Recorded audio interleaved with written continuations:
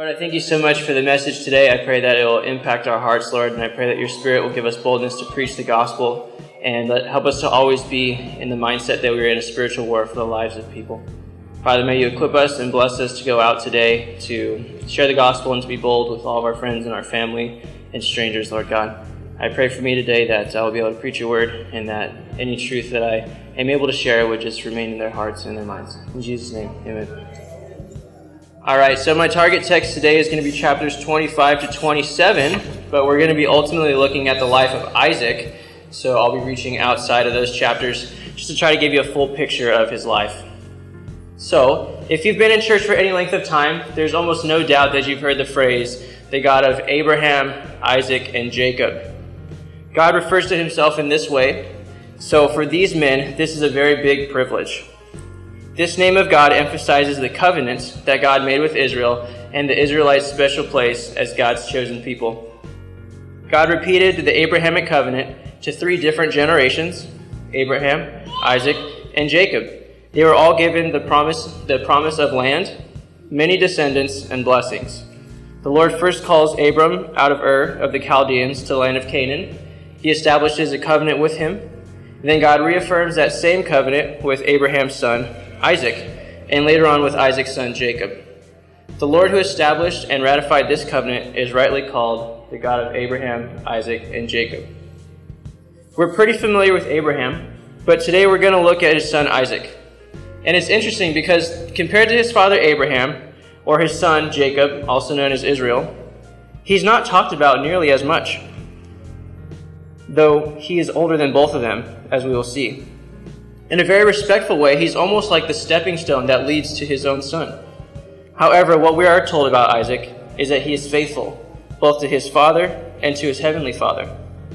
Today, we'll be spending time surveying the life of Isaac by understanding who he is, what he did, and what his family was like.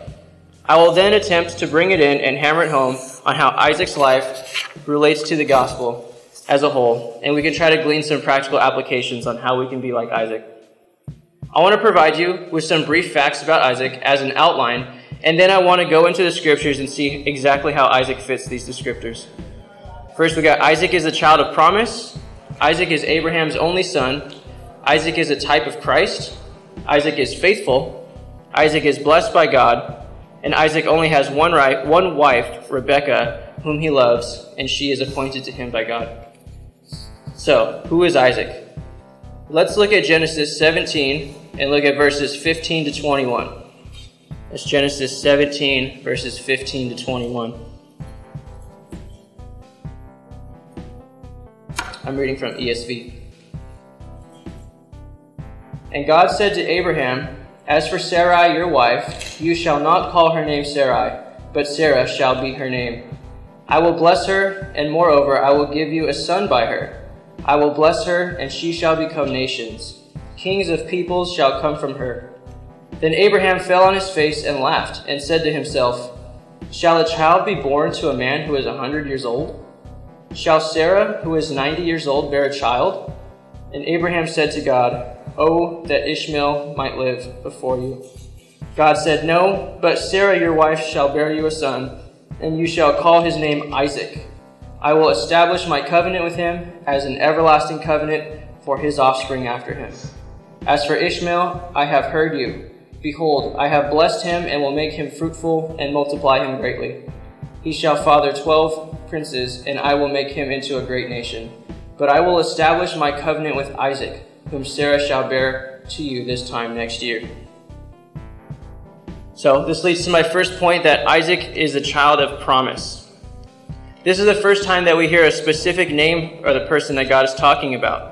We see that God has determined before Isaac was born that he will establish a covenant with him as an everlasting covenant between him and his offspring. Isaac is the one that God specifically gave to Sarah and Abraham in their old age, and Isaac is the one from whom many nations will flow. The buildup is real. I can only imagine the thoughts that are running wild in Sarah and Abraham's mind about how God will use this boy. I have no doubt in my mind that Sarah and Abraham were excited to tell Isaac about the covenant that God made with him and how he intends to use Isaac. I have no doubt in my mind that this is something that was reiterated to him over and over again. I can only imagine that Isaac was taught from a very early age of who God is, how faithful he is, and how to worship him. Compared to Abraham, we don't really get a whole lot about Isaac himself, but the first story that we do see is quite impressive. The next large section that we're going to look at is how Isaac is Abraham's only son, how Isaac is faithful, and how Isaac is a type of Christ. I'm sure most of you are well familiar with the story and all the richness that's packed in here. But today, if you can, let's try to focus specifically on Isaac and how this event pertains to him rather than Abraham. I want you to also be on the lookout for some indicators on how Isaac is a type of Christ. Let's remember, a biblical type is something that points to and is fulfilled in something greater in the future, called the antitype. Let's read together Genesis 22, verses 1 through 18. Genesis 22, verses 1 to 18.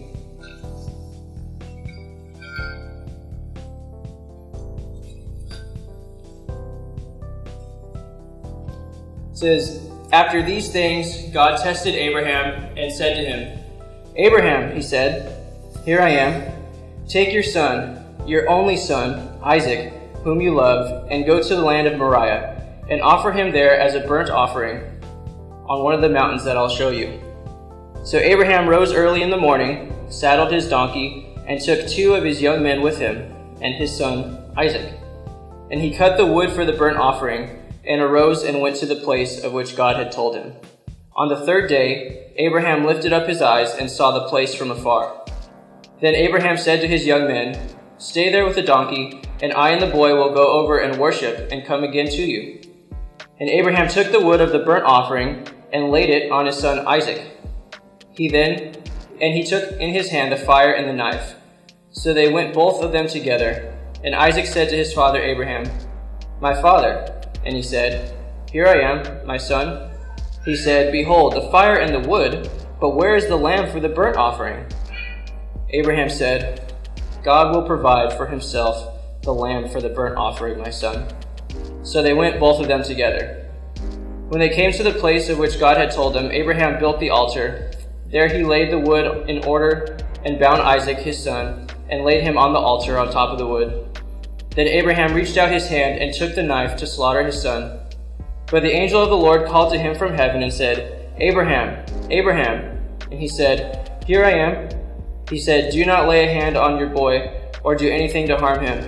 For I know now that you fear God, seeing you have not held your son, your only son, from me.'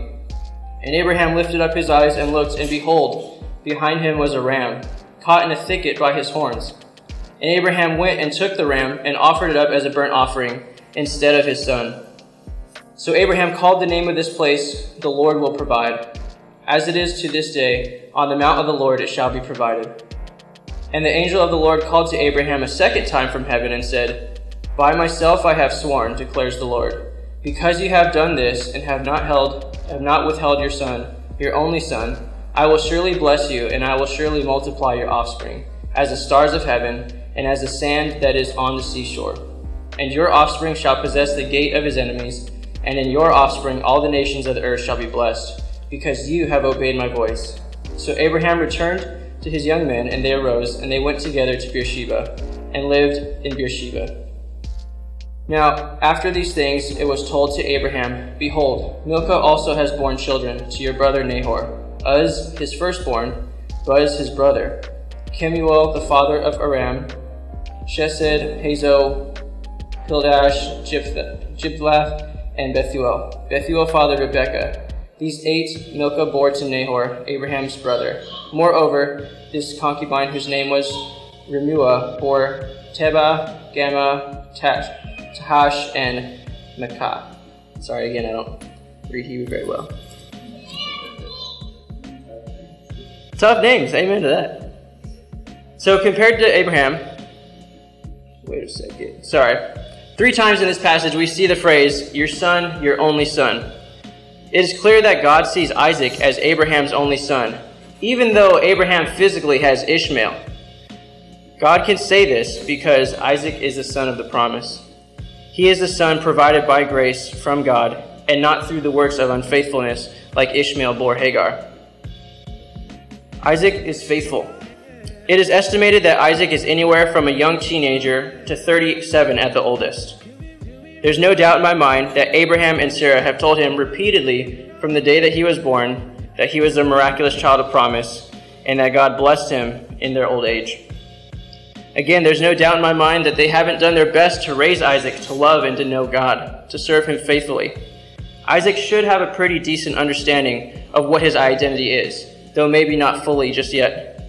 But he knows that his life is of great importance. He's been told by his parents that nations will flow through him and that he is blessed by God. And yet here we see in this story, Isaac begins to notice that he is the one that's going to be sacrificed. And there are no indicators given that he tried to rebel against his father or do anything but be submissive to him.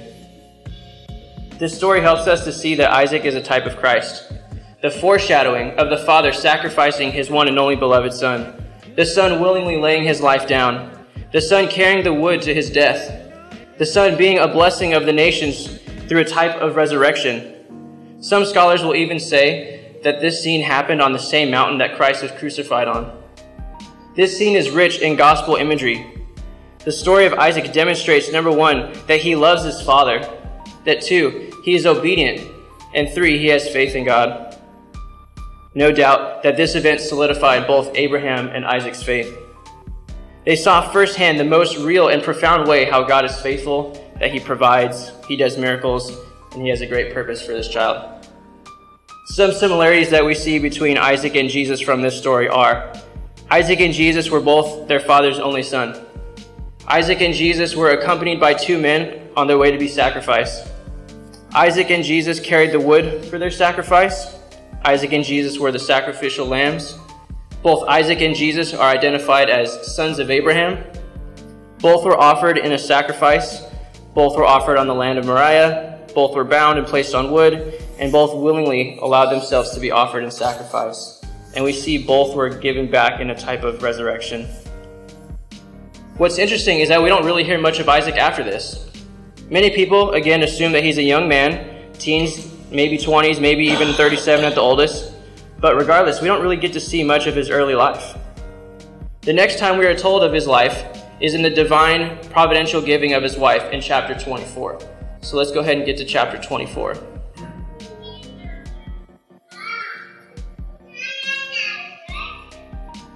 I'm going to skip around a little bit again just so we can get through everything in time.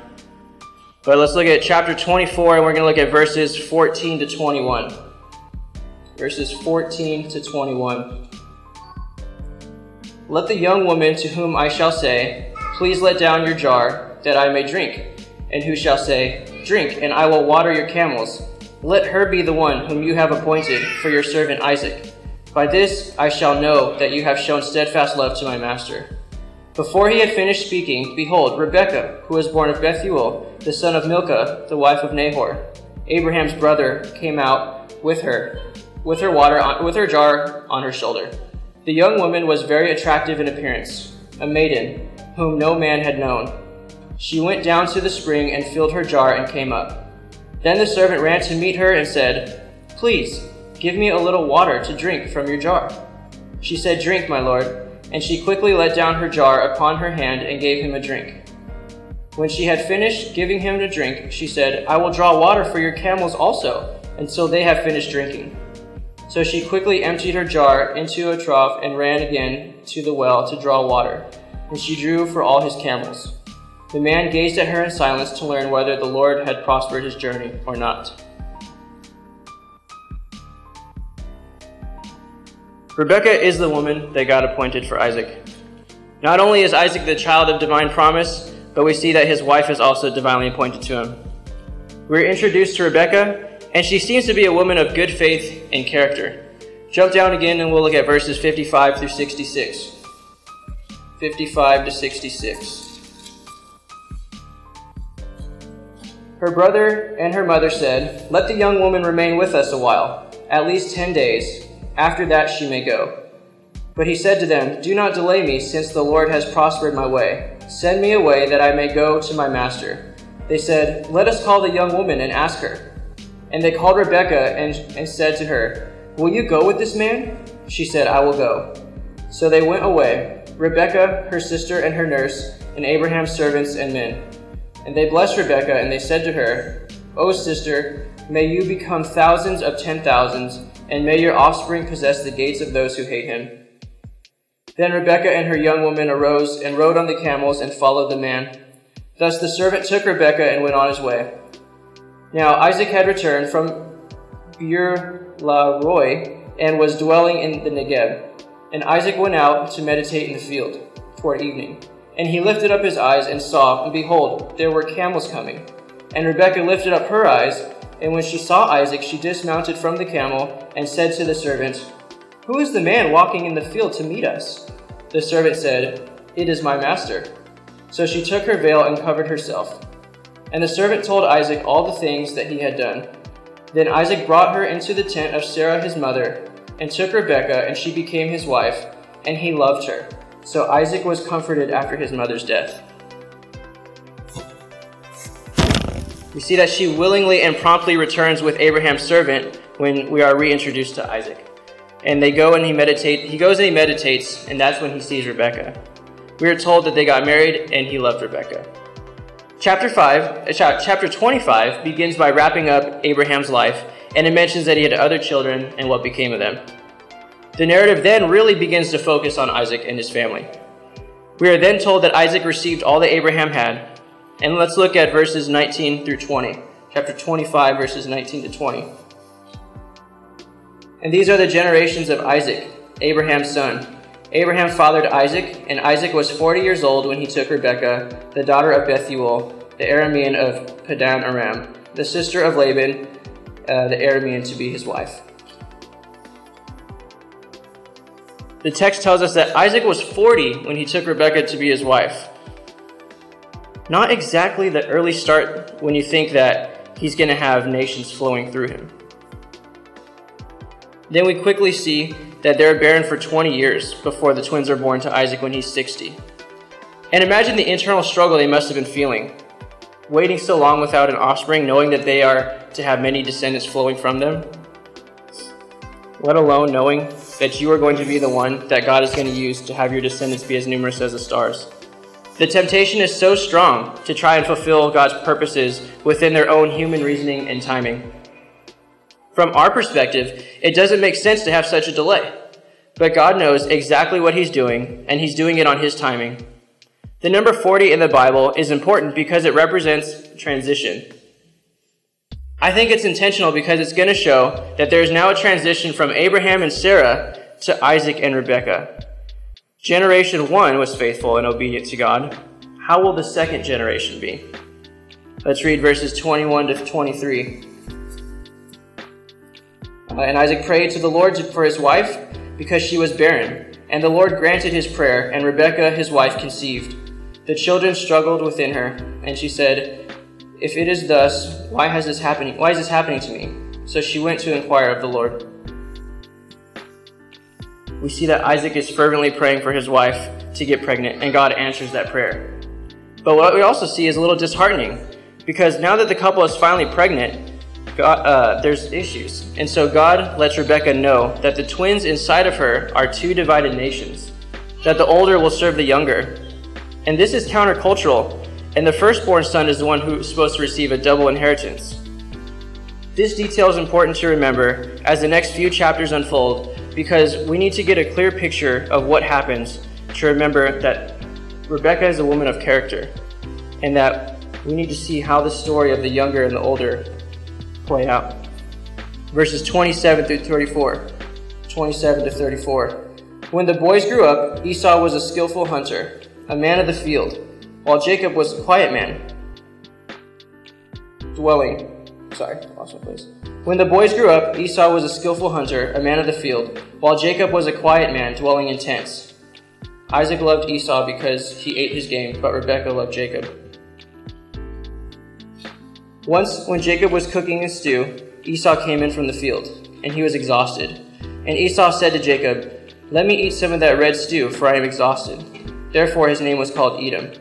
Jacob said, "Sell me your birthright now." Esau said, I am about to die. Of what use is a birthright to me? Jacob said, swear to me now. So he swore to him, and he sold his birthright to Jacob. Then Jacob gave Esau some bread and lentil stew, and he ate and he drank, and he rose, and he went his way. Thus Esau despised his birthright. I'm going to let that just sink in, but I'm going to skip this for now because I want to continue the story of Isaac. So, now, as we enter into chapter 26, we're going to come back and look at them later, because we have not yet really seen Isaac do anything significant as an adult. So far, all that we've seen is that he's taken a wife from Abraham's family line and bore 2 sons by the age of 60. So let's pick it up in chapter 26, verses 1 to 5. And now there was a famine in the land, besides the former famine that was in the days of Abraham. And Isaac went to Gerar to Abimelech, king of the Philistines. And the Lord appeared to him and said, do not go down to Egypt. Dwell in the land of which I shall tell you. Sojourn in the land, and I will be with you and bless you. For to you and your offspring I will give all these lands. And I will establish the oath that I swore to Abraham your father. I will multiply your offspring as the stars of heaven, and will also give you your offspring all these lands. And in your offspring all the nations of the earth shall be blessed, because Abraham obeyed my voice and kept my charge, my commandments, my statutes, and my laws. We see in verses 1 to 5 that Isaac went to Gerar and king of Abimelech, and to Abimelech the king of the Philistines. And the Lord appeared to him and said, do not go down to Egypt. Dwell in the land that I will give you. Sojourn in the land, and I will be with you. I will bless you. For to you and your offspring I will give all of these lands. I will establish the oath that I swore to Abraham your father. I will multiply your offsprings as the stars of the heaven, and I will give to your offspring all the lands.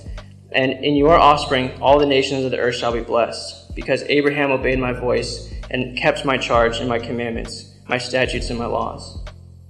This is the moment when God establishes this covenant directly with Isaac, during a famine, as he's on his way to Egypt. God tells Isaac not to continue his trip to Esek, and Isaac obeys.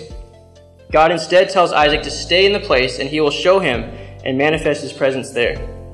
The Lord reminds him that he will receive a blessing, not because of anything that he did, but because his father obeyed him. Isaac is a recipient of lavish grace. Verses 6 and 7.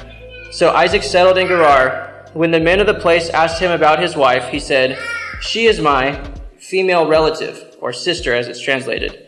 For he feared to say, my wife, thinking lest the men of the place should kill me because of Rebekah, because she was attractive in appearance. How disappointing. I mean, God literally just appeared to Isaac and told him that he will be with him and bless him and give him descendants as numerous as the stars. And the next thing that we are told is that he pulled the same lie that his dad did. A chip off the old block, if you will. And it's easy for us to see this and think, wow, really? Didn't you remember God's promise? But how often do we do that too? How often do we forget? How often do we reject or push aside the promises of God when we start to fear? Or when things start to go as we don't plan? Or when there's actually real danger at hand? How often do we feel responsible for making God's promises come to pass? We can't forget, too, that we see Abraham as a man of God. But we can recognize that he's also not perfect. I mean, after all, Abraham pulled this move twice, 2 separate times. And we know that his heart and his devotion was to the Lord. I think these passages are good for us because it helps us remember that even the biblical greats of the faith weren't perfect. And again, we see in verses 8 through 11 that it was a long time that this lie was going on before they were caught. By calling Rebekah a family member, it bought Isaac time. It allowed Abimelech the ability to get to know Isaac. Thankfully, it worked out well for him because Abimelech, when he finds out, he instead blesses Isaac and puts protection around him and Rebekah. Isaac, instead of being punished for his action, receives even more grace in that Abimelech makes it known to everyone not to touch or harm them. Verse 12. And Isaac sowed in the land and reaped in the same year 100-fold. The Lord blessed him, and the man became rich and had possessions of flocks and herds of many servants, so that the Philistines envied him. Now the Philistines had stopped and filled with earth all the wells that his father's servants had dug in the days of Abraham. And Abimelech said to Isaac, "Go away from us, for you are much mightier than we." God remains faithful and blesses Isaac so much that he became very wealthy and had many possessions. He was blessed so much that the Philistines envied him. Now, it's important to remember that the Philistines are typically in opposition to God and to Israel throughout the Old Testament. They closed the wells originally dug by Abraham, which means that they were so opposed to him that they closed wells in the desert during a famine. We see that God's blessing Isaac's harvest, and he wasn't dissatisfied with Isaac to the point of abandoning his covenant with him, but rather God blessed Isaac, maintaining his faithfulness to the family. God gave him all these riches and possessions during a time of famine, which these things wouldn't normally come about. I think that it shows supernatural blessings. In verses 16 to 22, Isaac moves around because the Philistines ask him to leave because of all the influence and the disputes over some more wells. Isaac is walking in the blessings and the ways of his father, and we see that the Philistines don't want to associate with these blessings from God. I mean, again, multiple times, they're closing wells that are dug in a famine. The text shows us an utter rejection of the things of God when they close these wells. God then reappears to Isaac and reminds him of the promise made. Let's look at verse 23. From there he went up to Beersheba, and the Lord appeared to him the same night and said, "I am the God of Abraham your father. Fear not, for I am with you, and will bless you and multiply your offspring for my servant Abraham's sake." So he built an altar there and called upon the name of the Lord. He pitched his tent there. And there Isaac's servants dug a well. God is yet again reminding Isaac of how he will be faithful to him and bless him on account of his father. Hi, Abby.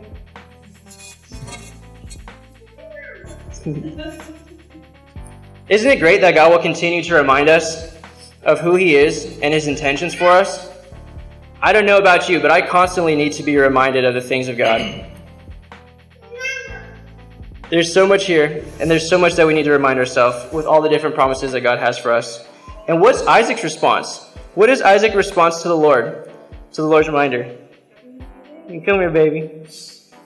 He builds an altar for worship. We also ought to worship the Lord whenever we are reminded of his promises. Let's continue reading, verses 26 to 34. 26 to 34. Afterward, his brother came out with his hand holding Esau's... Sorry,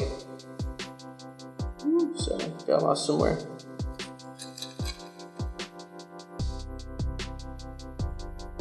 Verse 26 to 34. When Abimelech went to him from Gerar, and Ahuzath, his advisor at Phicol, the commander of his army, Isaac said to them, "Why have you come to me, seeing that you hate me, and have sent me away from you?" They said, we see plainly that the Lord has been with you." So we said, "Let there be a sworn pact between us, between you and us. Let us make a covenant with you, that you will do us no harm, just as we have not touched you, and have done nothing but good to you." Not quite. "And have sent you away in peace. You are now the blessed of the Lord." Again, you are now the blessed of the Lord. So he made them a feast, and they ate and drank.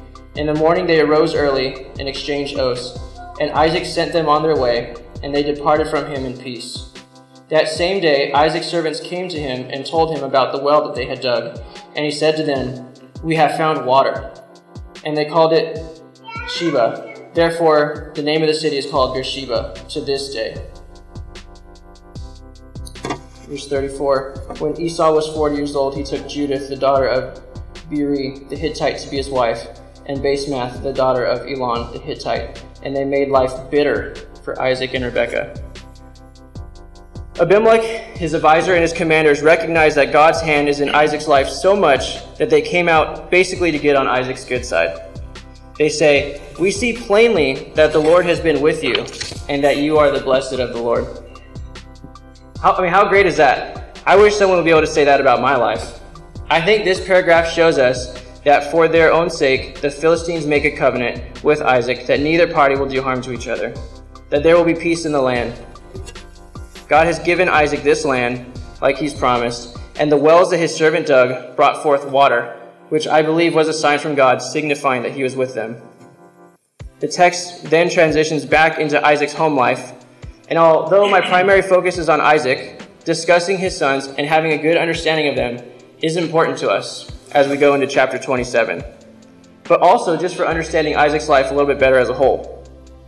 Now we can go and look at Jacob and Esau. So turn back a page or so, and let's look at the description of the two boys and the selling of their birthright story, because it's so important that we see and understand the details of the story.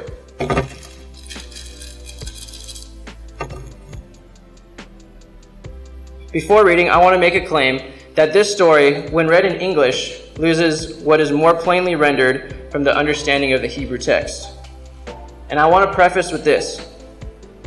As I approach this section of Scripture that begins to talk about the two brothers, I'm coming at it with this understanding. One, so far from what Scripture says about Rebekah, I'm concluding that she is a godly woman who loves the Lord. Two, I'm holding strongly to the fact that Rebekah is the only one that's heard God's prophecy about the brothers when she prayed. And three, as godly parents, Isaac and Rebekah would have raised their boys to serve and worship the Lord, and they would have been repeatedly reminding them the promises that God made to them and their descendants.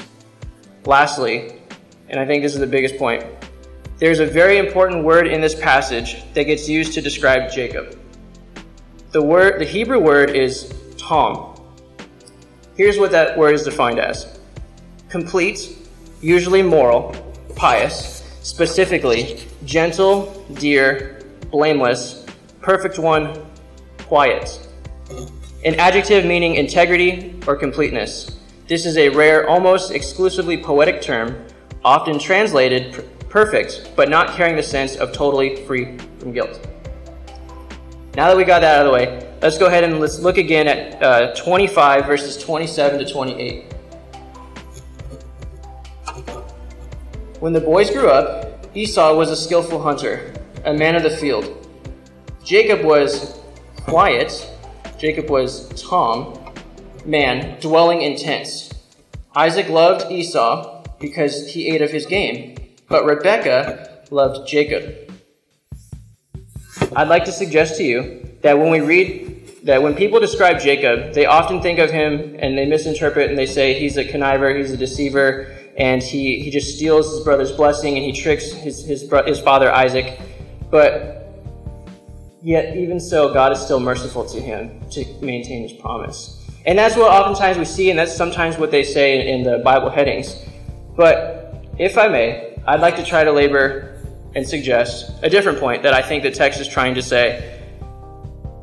I think it's painting a picture for us that much like Cain and Abel, you have two brothers flowing from the same godly parents, yet stand in total opposition to one another.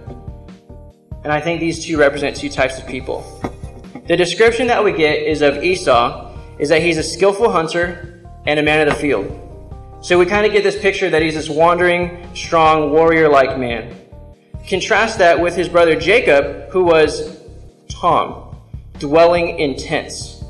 And what I think that the scripture is trying to show us is that Jacob was this upright, pious man who was staying back in the tents.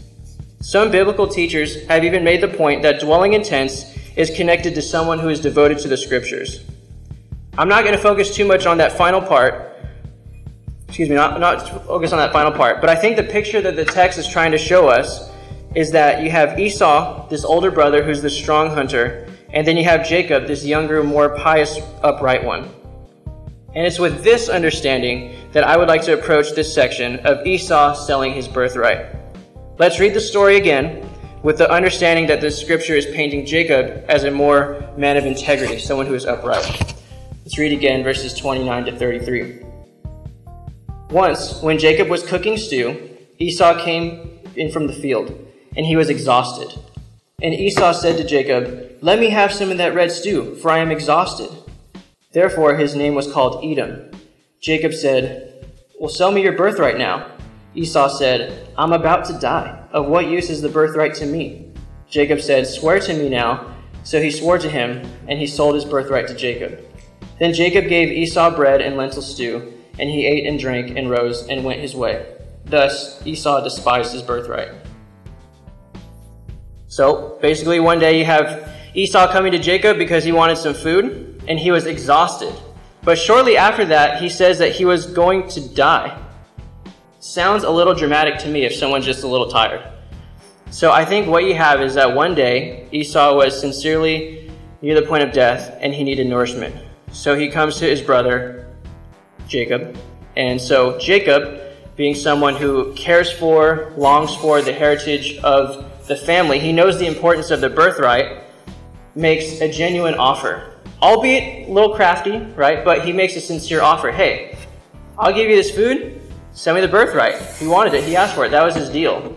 And we see that Esau gladly takes it. He says, I'm about to die. What good is a birthright to me? Just give me that. So Esau takes the legitimate offer from Jacob, again, which I think is made because he valued this birthright. If what we're understanding the word Tom to be upright and complete, then we would have known that Jacob was technically born second, but he desired that firstborn right. And so he sees his opportunity and he presents an offer. And Esau accepts. And it says, the text says, thus Esau despised his birthright. Esau's living for the moment. He's not caring about this blessing that, again, has been told to the family multiple times. So we see that Esau's not really caring about this heritage that comes. But we see that Jacob desires it, and he sees an opportunity to get it. So he presents the deal. Esau takes it. Jacob legitimately is purchasing the right to be the firstborn child. I think that's how I see it. Now, let's jump back to our place in chapter 26, and let's read verses 34 to 35. So now we're in chapter 26, verses 34 to 35. When Esau was 40 years old, he took Judith, the daughter of Beeri the Hittite, to be his wife, and Basemath, the daughter of Elon the Hittite, and they made life bitter for Isaac and Rebekah. Esau takes a wife from a different country. This is a common way that Scripture informs us that when a person takes a wife from another country, he's not living for God. This signifies that he did not want to walk in the ways of his father. He did not want to be a part of the blessing of Abraham. Consider how important it was for Abraham that his son Isaac get a wife from his own people. He sent a servant out to go do it. We will see that Jacob ultimately takes a wife from Abraham's descendants as well. Verse 35 says, this marriage and these women made life bitter for Isaac and Rebekah. Let's move on to chapter 27, verses 1 to 4. Chapter 27, 1 to 4. When Isaac was old and his eyes were dim so that he could not see, he called Esau his older son and said to him, my son. And he answered, here I am. He said, behold, I am old. I do not know the day of my death. Now then, take your weapons, your quiver, and your bow, and go out to the field and hunt game for me, and prepare for me delicious food, such as I love, and bring it to me, so that I may eat, and that my soul may bless you before I die. Well, we know that men of God in the Bible typically knew roughly when the days of their death were upon them. And while Isaac didn't know exactly when he was going to die, he could see that his days were approaching. So he started to bring in his boys. He said he's old and he can't see, which has, I think, spiritual implications as well, because he doesn't know of the prophecy that was given to Rebekah about the older serving the younger. He doesn't know exactly that the selling of the birthright has gone down. So he is physically old and his eyesight's going away, but he also spiritually doesn't see everything that's going on as well. So he calls in Esau to receive a blessing. Now, Esau knows that he sold his birthright. What should Esau have done when Isaac calls him in to give away this birthright? I think that Esau should have said, Dad, you know what? This right no longer belongs to me. I've sold it to my younger brother, Jacob. So I'd like to suggest that maybe Esau is the deceiver here, because he was the one that was trying to get a blessing that no longer belonged to him. He was going about it as if everything was normal. But we know that Jacob bought it from him fair and square. He's going to try to receive a blessing that is no longer his. Let's read verses 5 to 13. Verses 5 to 13. Now Rebekah was listening when Isaac spoke to his son Esau. So when Esau went to the field to hunt for game and bring it, Rebekah said to her son Jacob, I've heard your father speak to your brother Esau. Bring me some game and prepare for me delicious food, that I may eat it, and bless you before the Lord, before I die. Now therefore, my son, obey my voice as I command you. Go to the flock and bring me 2 good young goats, so that I may prepare from them delicious food for your father, such as he loves. And you shall bring it to your father to eat, so that he may bless you before he dies. But Jacob said to Rebekah his mother, Behold, my brother Esau is a hairy man, and I am a smooth man. Perhaps my father will feel me, and shall seem to be mocking, as if I'm mocking him, and a curse will be upon me, and not a blessing. And his mother said to him, Let your curse be upon me, my son, so only obey my voice and go and bring them to me. Again, the temptation is to think of Rebekah as this deceiver, because she's the one to go get Jacob to fill him in on what's going down, so that he can receive the blessing, but not Esau. But we need to remember the description that we've been given of Rebekah. She's a godly woman. She was the one appointed for Isaac. She is the one that God has prophesied to, that the older will serve the younger. Rebekah spiritually knows that Jacob is the one to be receiving the blessing. That's why she can so confidently say, Let the curse be upon me. So, in keeping with what God has declared to her, she begins to bring it about. In fact, we should be picking up on this one thing, that Jacob was the one that was skeptical about the whole thing, and that he knows he's the one that's rightly the firstborn now.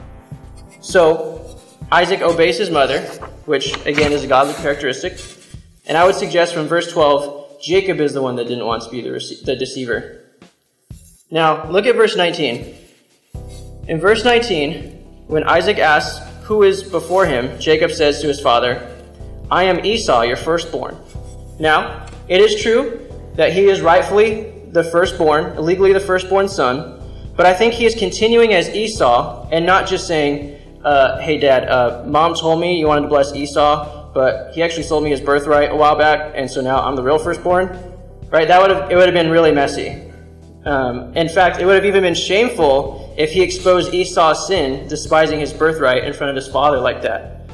So, albeit not exactly the best way to go about it, nonetheless, Jacob is rightly receiving what is legally his. Verse 27 to 29. So verse 27 to 39. 27 to 29.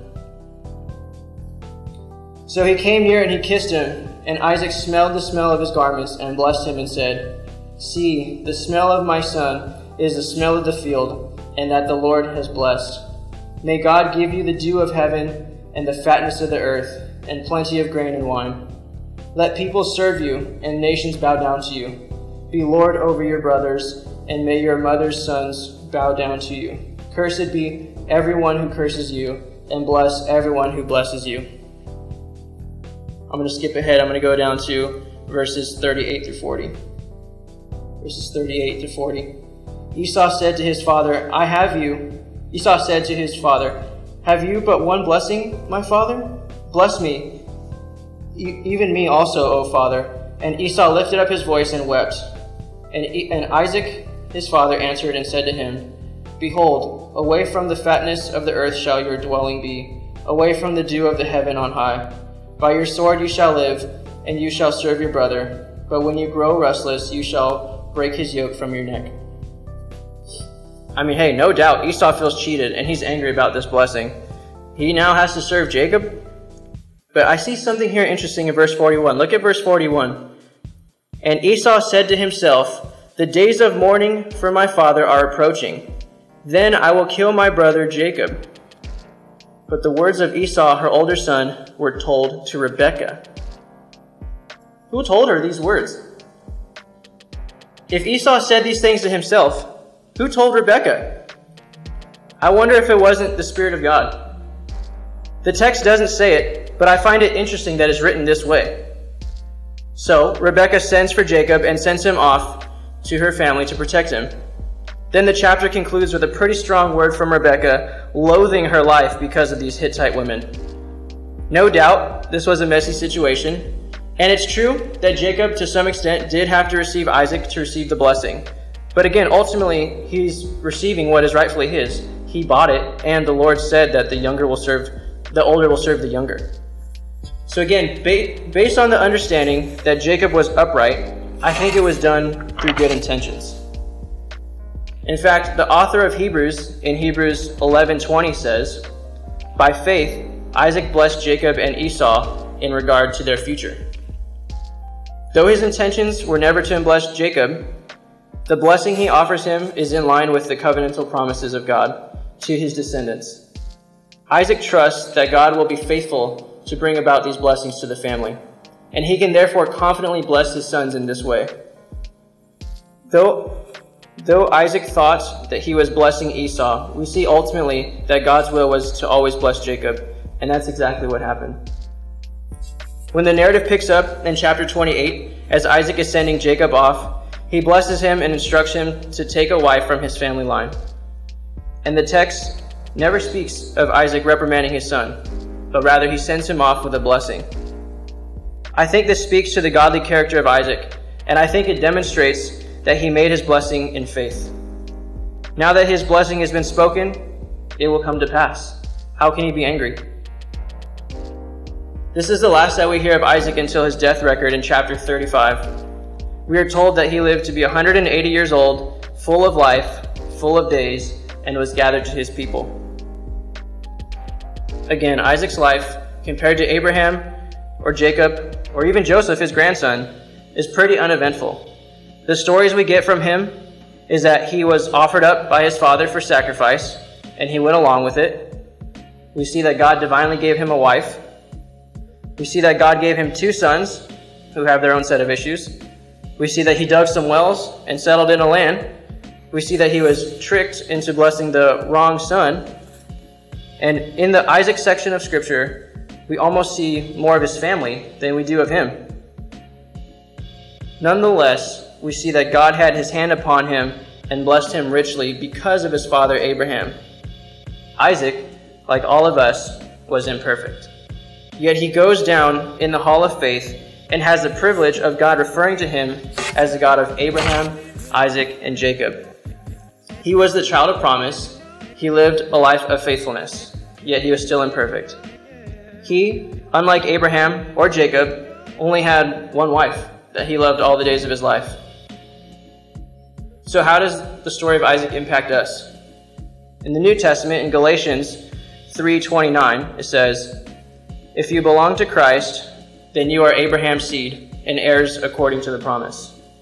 Also in Galatians chapter 4, verse 28, "Now you, brothers and sisters, like Isaac, are children of the promise." From the family line, we get Jesus, our Messiah. And once we belong to Christ, we, like Isaac, become children and heirs of the promise.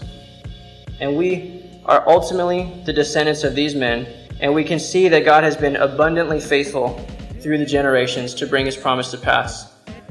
For thousands of years, God has been bringing his people into his family, and he's still bringing these people in today. Nations have come from this family, and if you are in Christ today, you benefit from this story because you wouldn't be here if it wasn't for the faithfulness of God keeping his promises to Abraham, Isaac, and Jacob. In closing, how can we be like Isaac? It's simple. We can be people of faith, seeking God in all things and living faithfully. We may not be perfect, but we know that God is faithful. Let's close in prayer. Lord, I thank you so much for the opportunity to go through your word. I know it was a lot. I just pray that you will, again, be letting the truth of your scriptures be soaking in our minds and in our hearts, Lord God. I pray for all of us that we will go out, again, in boldness to share the gospel and the good news, that the Lord is faithful, Father, and that we can be brought into his family, and that we can be heirs of the promise as well. In Jesus' name.